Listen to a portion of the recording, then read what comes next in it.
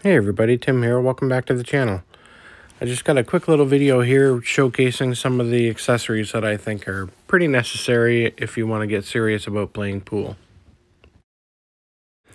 I'm not showing this in the video, but obviously if you want to get serious about pool, the first thing you need to do is get yourself a decent cue that you like and that you're comfortable playing with. And then the next thing you need is you're going to want a case so you can carry that cue around without it getting damaged. I bought this case on Amazon. It was not very expensive. You can get a lot of decent options without spending a lot of money. And next up we have the magic rack. If you're unfamiliar with this, instead of your traditional triangle for racking the balls, this is a template rack that goes on the table and it holds the balls tight together so that you get maximum energy transfer when you break the balls. The smaller of the two racks here works for 9-ball and 10-ball, and then the larger one is for the 8-ball racks.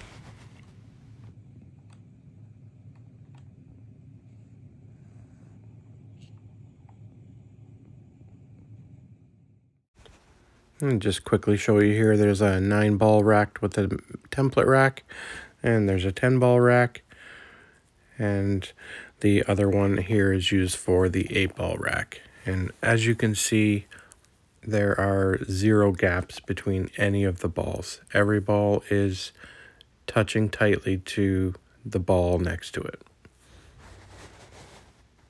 I can tell you from experience that the spread you get on the balls when you break is night and day using the template rack compared to a normal triangle. And this next accessory is just a scorecard. It's definitely not necessary, but I do a lot of practicing where I play the ghost, and it's nice just to be able to quickly keep track of the score, or if you have someone over and you're playing a match, it's nice to keep score. And next up we have a glove. This is personal preference. I like to use a glove because it keeps the cue gliding smoothly on your hand, even if you get hot and sweaty. And you do not have to spend a lot of money on these. I think I got 10 for $20 on Amazon. This is one of the best accessories to get, a spotted cue ball. It is very effective in helping you learn how to control the cue ball, what spin you're putting on the cue ball, etc. I highly recommend anyone getting serious about pool has some kind of cue ball that has markings on it that shows you how you're hitting the cue ball. And you also want to get yourself a good quality chalk. There's lots of good options out there. I like the Predator chalk myself. It seems to last a long time and works well. Next up is just a spot. I call it a spot. You get a little piece of cloth from the table so you can put it down.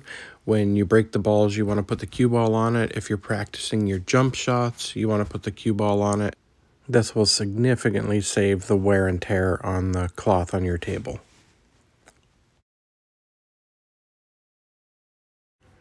And this is definitely not necessary by any means, but it's just a ball marker. If you're playing and you have a mark on the cue ball that you want to clean off, or even on one of the object balls, you just place this down. Then you can remove the cue ball, you can clean it, and you can put the cue ball back in the exact spot it was on the table. And this way you can continue your run out knowing that you didn't put the cue ball back in a different spot and maybe that affected some of the run out. And this one's pretty necessary. You have to have some type of tip shaping tool. If you're a beginner and you miss cue often, you really need to get that tip back in proper condition. So I like the bow tie because it has the pick, so I use that quite often. I use the multi-tool here for the main shaping of my tip. And then this other one here I use just because it's easy for rounding off the edges of my tip. And the last thing I have are these paper reinforcements. They are extremely handy for practicing pool and stickering up shots. You can put them down on the table and the balls will sit in the little holes, and you can mark the table so you can set up the exact same shot and shoot it over and over and know that you're shooting the shot with the balls in the exact same position. So it's very handy for practicing a shot that you may be struggling with. And yeah, that's going to do it. That's all I have, really. That's pretty much most of the accessories I use. If there's anything you guys use that I don't have in this video that you think would be helpful, please let me know. I'm always dying to try new things and expand my game. And other than that, I want to thank y'all for watching. Please subscribe if you haven't already, and take care. Happy cueing.